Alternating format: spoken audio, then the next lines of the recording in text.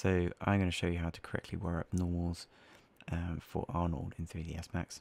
So the first thing we need to do is go into the Arnold renderer, and we need to make sure that the legacy 3ds Max support is on, otherwise our substance material will be black. Next thing we're going to do is we're going to go into the slate material editor like this. Then we're going to search in here for a standard surface rather, which is the Arnold material shader. And then we want a substance. So substance, and we're going to have substance 1, this one. Next we're going to choose a substance from our library. Max comes with a library of substance files, and we are going to choose brick 3. So we can just wire this in, so we're going to wire in base color to base color, and we get this extra source map node. And let's just drag this over here. There we go, that's better. We can drag specular into specular color, and we can drag normal into normal. That is not correct. Let's see what happens. Then I need to make sure that I wire my material to my object. So I can do that in 2 ways. I can either drag this node here, and I can drop it onto my object, which is the plane. Or I can select the plane in the background. There you can see it's selected, and I can just use this button up here, which is assign material to selection. There we go. So now we can render it. And everything seems to be working. Cool.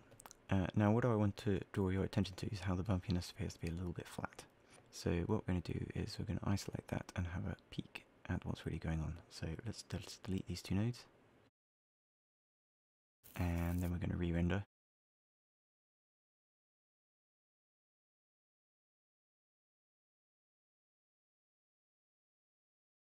And then what I'm going to do is I'm just going to duplicate this frame window, and then I'm going to wire it in correctly.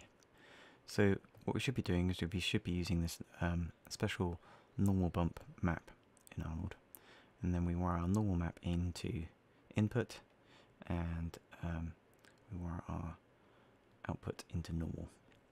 Let's have a look at how that renders first. So straight away you can see that the wall is white, and that's because our normals are not bent all across the surface of the wall, for want of a better definition. But you can see that our mortar is pointing out, which is strange, right? Because the bricks should be pointing out, not the mortar. So I'm just going to duplicate this again so you can have it for reference. So what we need to do is this. If you see that something's poking in which should be out, or vice versa, then you need to go into your normal map here, and you need to invert it. And then we're going to render again. And straight away I think you can see that everything is now much more correct. Okay, so let's just quickly compare our results. So this is the correct result. This is what it looks like when everything's inverted, and this is what it looks like when you don't fix your normals properly using the special normal map node. You can see this is sharp, it's white, it's proper color. This is very faint, and this is inverted. Okay, so what's going on? Why is this inverted? Well, let's have a look at the material again. So this is our normal map. Let's open it in the preview window, and just quickly do this. You can see that it kind of feels like it's lit from the top, in fact, and all our bricks are facing inwards. And it's a look at the maths that we kind of see the light on these normal map textures. So let's have a look at what's going on under the hood.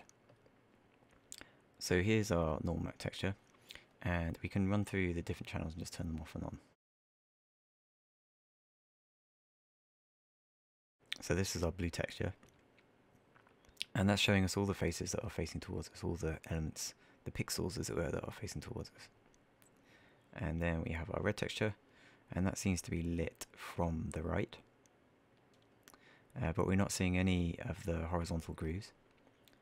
And then we've got our green component of the texture, and that feels like we've got all these bits of mortar poking outwards. In fact, it feels like it's lit from the bottom. Now, if we invert it, suddenly it feels correct, like we've got all the light coming from the top. And you can see that it's dark, which is useful to know, because actually what's going on is it's not gamma corrected, because this is meant to be a linear texture. So if I just do a little curves adjustment, you can see now when I flip things it remains the same. So this is the trick. Where I'm inverting the green channel like this. So DirectX textures, which are used in most game engines, they look like this. The light appears to be coming from the bottom. And openGl textures, which this renderer uses, that appears like the light is coming from the top, which is a bit more sensible for the human eye. And that's what you need to know, is essentially is that most renderers tend to use OpenGL, most game engines tend to use DirectX.